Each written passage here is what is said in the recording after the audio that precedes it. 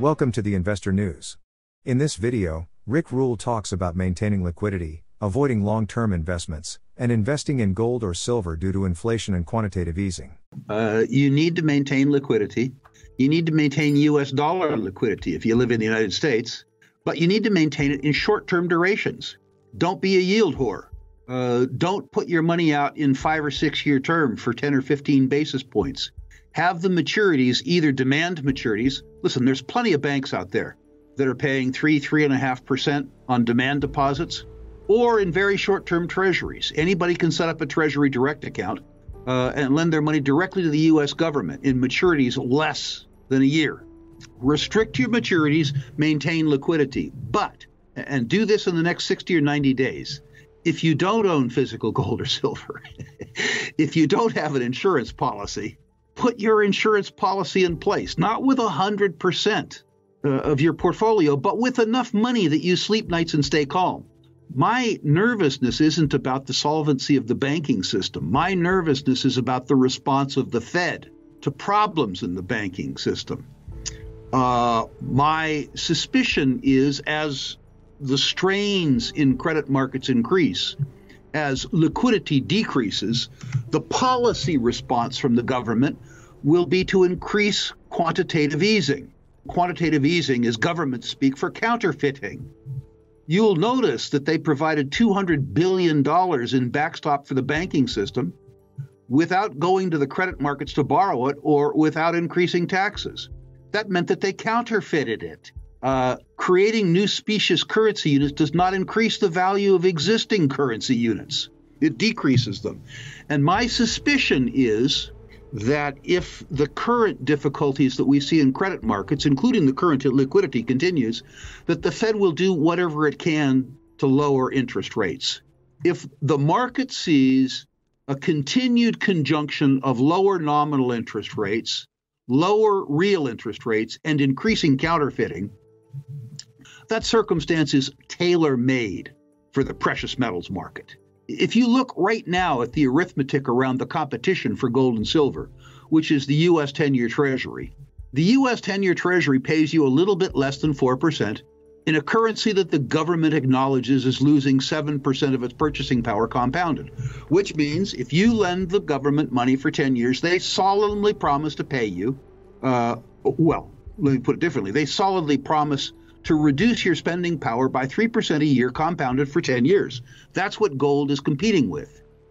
If the real yield continues to decline, that is to say, if there is declining nominal interest rates in the face of continued inflation, and by the way, quantitative easing causes continued inflation, I think you're going to see massive disintermediation from all kinds of long bonds. And disintermediation is a fancy way of selling, and a redeployment to other assets, including very short-term denominations and gold and silver. The bottom line of the diatribe that you just heard is, to the extent that you haven't invested in gold or silver, or you're underinvested in gold and silver, this is a wonderful time to increase your allocation, not at the expense of your other liquidity, but particularly at the expense of bond holdings that you may have or savings products that have durations longer than 2 years. I think we will head into a super cycle, although I'm not convinced that we'll head into it in the next 2 or 3 years. The thing that derails a super cycle is, of course, a recession, and we need an economic slowdown. I think in an economic slowdown, what you'll find is that commodities are already cheap. So they don't get proportionally more cheap compared to assets that aren't cheap now. But if you look beyond the next recession, we have underinvested in natural resources for 30 years. We are going to have supply shortages, and we're going to have supply shortages throughout the natural resources space. I'm an icon for copper mines. I'm old. I'm past my prime. Most of the copper mines that we're living on worldwide were discovered 60 and 70 years ago. Bingham Canyon's 155 years old. Chuquicamata's 115 years old. Grasberg's 60 years old. These mines are past their prime. They're long of tooth. Meanwhile, demand for copper is exploding. We're going to have to pay the piper in higher copper prices, in higher cobalt prices, in higher zinc prices, in higher oil and gas prices. All of these things. You can have declining supply if you have a recession or a depression, and declining demand. Before we continue, help us clicking that YouTube like button and subscribe now to our channel. This shows the algorithm that you valued this information. And it helps us spread that message. Sharing is caring. And now, let's continue. But I'm a real bullish person in terms of the ultimate future of humankind. We've done a wonderful job as a species over the last 40 years, lifting the poorest of the poor out of dire poverty. And hopefully we continue to do that. Poor people want to live like you and I want to live better. And all of that, the raising of material living standards of 8 billion of us on Earth, require more resources. This requirement for more resources is going to run head on into declining sustaining capital investments in resource industries and 30 years of underinvestment in resource industries. This is a wonderful circumstance for myself and other resource investors, and a somewhat more challenging climate for consumers, people who want to increase their material standards of living. I've been a major beneficiary of silver, of the volatility and the cyclicality of silver, and the fact that most people who speculate in silver misunderstand the nature of that market. And understanding a little bit when most people don't understand very much at all is a huge competitive advantage. Silver is described as the poor man's gold, which is to say, because of its lower unit cost, it's accessible to more people. It's sort of democratized gold. And what that means is that after the primary trend has been established higher in a precious metals bull market, established, by the way, the momentum by gold, the second half of a precious metals bull market is usually dominated by silver. It has more volatility to the upside. Why that is, I'm not exactly sure. I spent 50 years trying to figure it out. I'm just sure that it is, not exactly why it's sure. But let's look at a few reasons. And let's look at some of the things that we plan to cover in the Silver Investors Bootcamp. You go, first of all, to supply and demand. And both are very tough to understand with regards to silver. Much of the silver that's ever been mined is still supply. We take it out of a hole in the ground called a mine. We put it in a hole in the ground called a vault. So it isn't, you don't analyze supply the same way that you might oil or copper, which gets used. The other thing about supply that's really interesting is about 18% of primary silver supply comes from silver mines. The rest comes from recycling and as a consequence of byproduct from base metals mines. So to get some sense of what silver supply looks like 5 years from now, you have to have an opinion as to what the copper price is going to be, as an example, right, or what the gold price is going to be. So it's very difficult to understand the supply side. But one of the strangest things about the supply side is that much of the supply is hidden. A whole bunch of people who save their wealth in silver, particularly in India, Pakistan, Bangladesh, and Sri Lanka, don't particularly want the government to know about their savings. The consequence of that is that we really don't know how much above ground silver supply there is. If I might digress, going back to the days when Buffett announced that he was long silver, you may remember that the silver price went up a lot and then the silver price collapsed.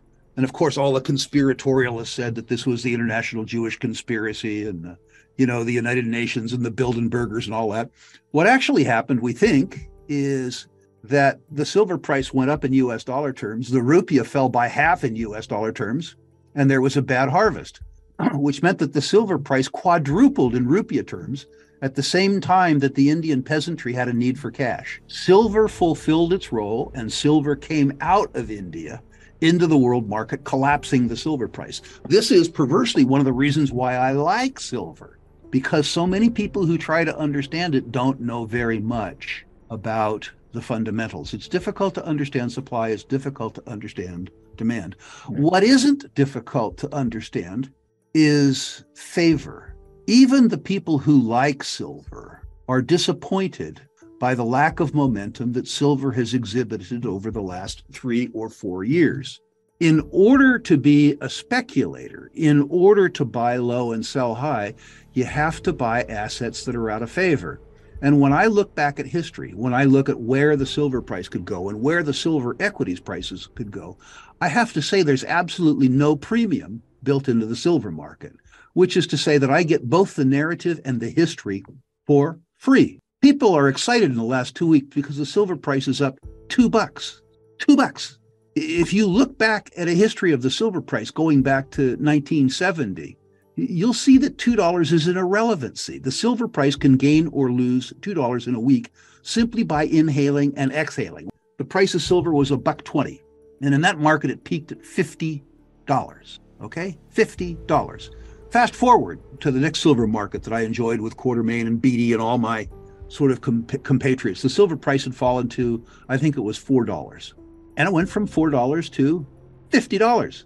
Not as dramatic a bull market as the first one, but plenty good enough for me, thank you. If you look at a long-term chart of the silver price, what you see is that it rewards you infrequently, and it rewards you from bases where it has been despised. But when it rewards you extravagantly. And at age 70, well, almost, at age 70, I look forward to one more rip-roaring bull market in silver. I believe that negative real interest rates will cause us to have a rip-roaring gold market. I believe that the momentum will be established by the gold market, and I believe that the logical conclusion about that, based on history, is that towards the middle and end of that bull market, that silver will outperform gold. I have bad news for you. If you're not rich by now, you're screwed. And if you're in debt, you're even double screwed. How so, you might wonder? Well, the sad truth is that you're working your whole life to make someone else rich. The mega corporations, the banks, the politicians, everyone is getting richer. They get your money. And what is even worse, they get your time, they get your life. You are not even in a rat race, you're in a financial prison. But what could a solution for you look like? Honestly, I don't know, but I know what a solution for me would look like. It's very simple.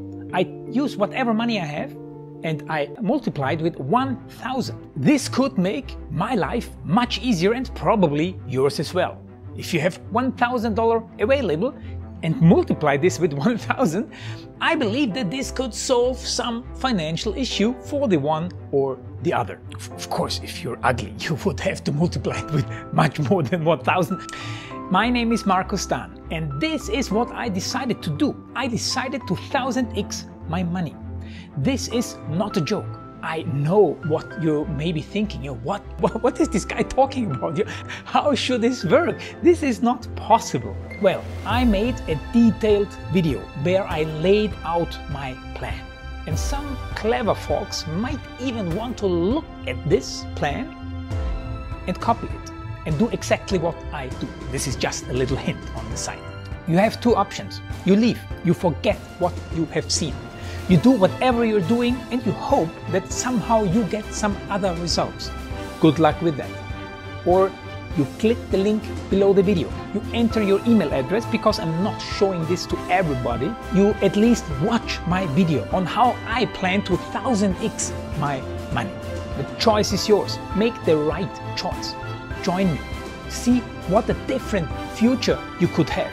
See at least how I intend, how I plan to do the 1000x. So click on the link below, enter your email address, and I see you on the other side. Your Markus Dahn.